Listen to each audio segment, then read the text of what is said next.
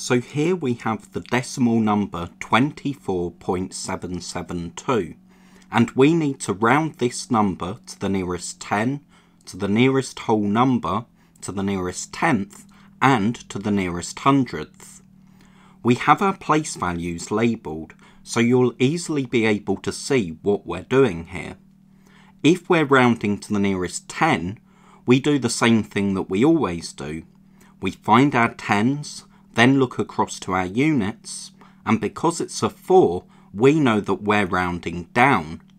So 24.772 rounds to 20, because we know that digits to the right turn into zeros, but we don't need to write 20.000, we can just write 20. Now let's round to the nearest whole number.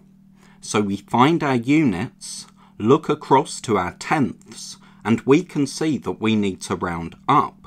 So that's 25 to the nearest whole number.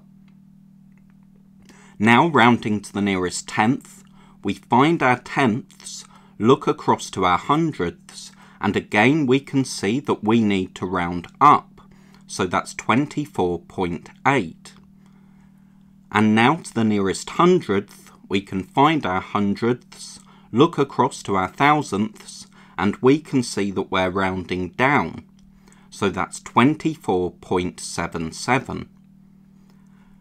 Now, pause the video and see if you can follow the same steps to round 15.375 to the nearest 10, whole number, tenth, and hundredth.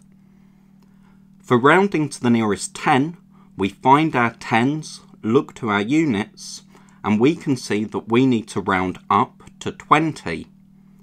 For rounding to the nearest whole number, we find our units, look to our tenths, and we can see that we're rounding down, so we have 15.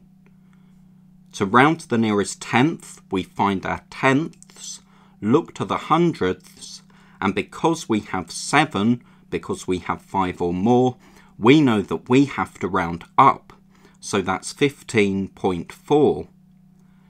And to the nearest hundredth, we find our place value, look across, and we have a 5, so we need to round up, so that's 15.38.